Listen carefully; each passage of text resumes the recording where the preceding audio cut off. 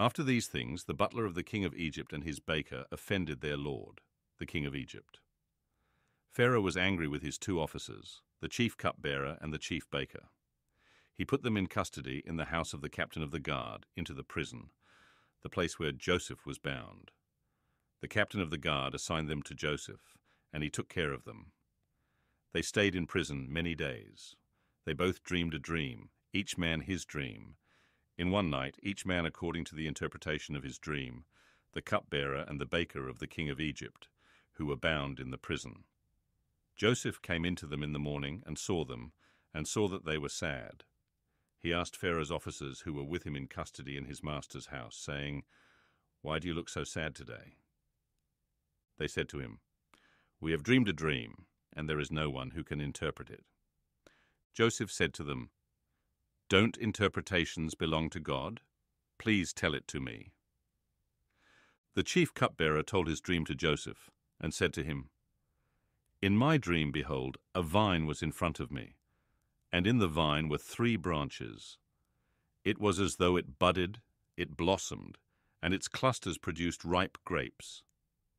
Pharaoh's cup was in my hand, and I took the grapes and pressed them into Pharaoh's cup, and I gave the cup into Pharaoh's hand." Joseph said to him, "This is its interpretation. The 3 branches are 3 days. Within 3 more days, Pharaoh will lift up your head and restore you to your office. You will give Pharaoh's cup into his hand, the way you did when you were his cupbearer. But remember me when it is well with you. Please show kindness to me, and make mention of me to Pharaoh, and bring me out of this house. For indeed I was stolen away out of the land of the Hebrews, and here also I have done nothing that they should put me into the dungeon."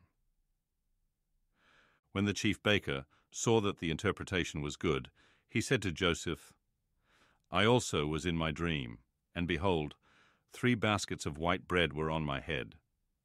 In the uppermost basket there were all kinds of baked food for Pharaoh, and the birds ate them out of the basket on my head." Joseph answered, "This is its interpretation. The 3 baskets are 3 days.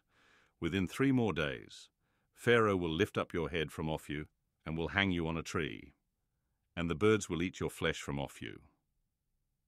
On the 3rd day, which was Pharaoh's birthday, he made a feast for all his servants, and he lifted up the head of the chief cupbearer and the head of the chief baker among his servants. He restored the chief cupbearer to his position again, and he gave the cup into Pharaoh's hand, but he hanged the chief baker, as Joseph had interpreted to them. Yet the chief cupbearer didn't remember Joseph, but forgot him.